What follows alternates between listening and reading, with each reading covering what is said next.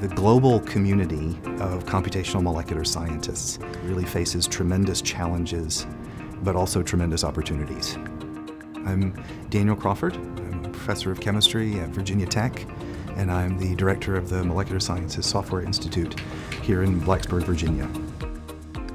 The host of what we like to call grand scientific challenges, from the development of new drugs to the development of new innovative energy storage materials. These problems are often so complex that we struggle to apply our best ideas to them because of limitations in our community's chief tools, and that is our software.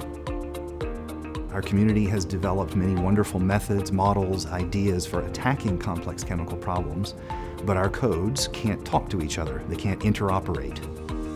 And so we at the MolSSI are working to create a new culture of education, of collaboration and cooperation to try to solve them. My name is Dualtaro II. I have PhD in computer science from Virginia Tech. My research is in machine learning and algorithms applied to systems biology, bioinformatics, and software engineering. I work in MolSSI as a software scientist. I like the teamwork here. It's a great place for minorities and underrepresented groups and very inclusive environment. At MolSSI, we work with the community to come up with open standards to use to communicate between software, and we also build infrastructures and solutions that remove the barrier and reduce it between different codes. My name is Jessica Nash. I'm a software scientist here at MolSSI. When MolSSI was proposed, there were a number of scientific problems or research areas that we really thought that improved software and computational molecular science could help with. Two of those areas were on intrinsically disordered proteins and catalysis. So intrinsically disordered proteins are proteins which lack a specific three-dimensional structure. These proteins actually end up being kind of hard to study experimentally, and so computational molecular science really has this opportunity to go in and help, but we really need new software for that. We need new techniques or advanced sampling methods. So that's something that MolSSI really hopes to help out with.